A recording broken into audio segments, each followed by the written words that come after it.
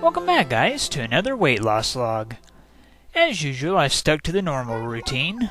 I've been walking around 2 to 2.5 hours a day on the treadmill.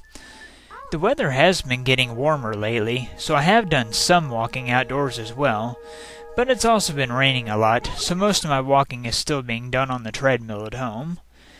I still haven't started jogging yet.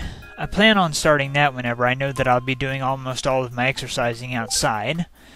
I also still haven't been able to afford a new exercise bike either, so I've only really been walking as far as my workout is concerned.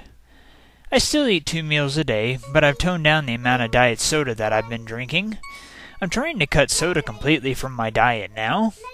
I still drink 1 or 2 here and there, but I don't drink them nearly as much as I used to. My daily calorie goal went down since last time. My new daily calorie goal was set for me to burn 1,207 calories a day, which I've managed to do every day without any problems. We are just about ready to see my new weight, and yeah, as usual, my balance has shifted a little bit to the left. Nothing new there. Alright, let's see here. Nice, it looks like I lost some weight. My new weight is 177. Suck a weed. Alright, nice.